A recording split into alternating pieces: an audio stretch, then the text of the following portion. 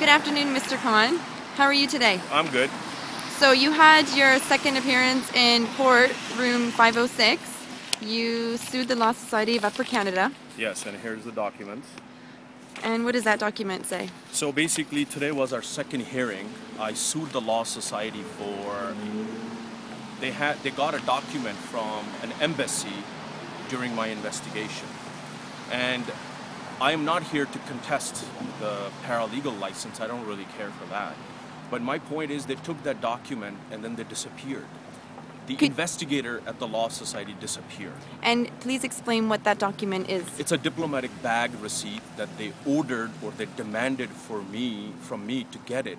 It showed that I sent money overseas for research on a dental case. And one more thing I'm gonna say, today in the courthouse, it was a show, a monkey show, you could say, a dog and pony show. They made me jump around for an hour, but the decision was already done. It was already written, and today it got dismissed with a cost of, I believe, $11,000. But my point is, these courts are not what they are supposed to show you. They don't do anything for the public, like they didn't do anything for me. And they raised the issue of collateral attack. I'm not attacking the Law Society's decision. I don't really care.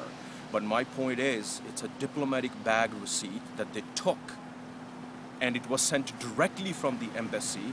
And to this day, the investigator has been removed, or she's in hiding, you could say. And the judge told me to sue her. You know, how am I going to sue her when she was at the Law Society? I don't know her address. I don't know where she lives. I have never seen the person to this day. And you know what? This is a scandal. This is how poor people or people with no resources are targeted, and then they are convicted. I was not convicted. This is a civil matter. It's not a criminal matter. Therefore, my conviction, you could say, is not, it's a civil matter. But my point today was that the judge seemed to be influenced. That's all I can say. The rest, I don't know what else. So the document that was given to the investigator at the Law Society of Upper Canada, embassy, yes. Which embassy was that? Pakistan Embassy. Okay. And she declared, the issue is she declared that that government is a terrorist government, therefore their documents are not valid, which is a huge diplomatic breach.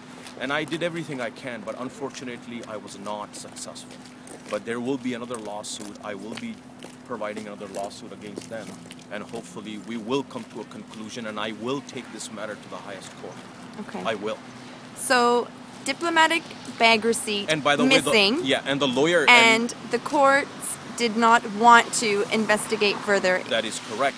And the funny part is that the courts did not know what is a diplomatic bag receipt. Well, the lawyer. And the lawyer did not know either. And even the judge asked the same question to him.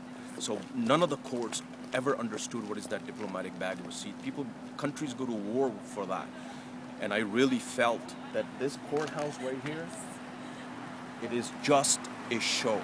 There is no justice in there, I guarantee that. Well, it seemed like the judge already had made up his mind even before you stepped into the courtroom. The decision was already made. That's that right. Is correct. Yes. Decision already made. Fees were already made too. Made too, yes. Everything was done. And you know, it's a beautiful show that they put up. You know, they say that the steps and the rules has to be respected. There's no such thing as that. That's what I found out. But anyway, it's a good thing. You know, it gives me another chance to take the matter further, and I will take the matter further. But you can see $1 billion courthouse. It's just a show. That's right. Well, thank you for your time. You're welcome. And let's see what happens next time. Thank you.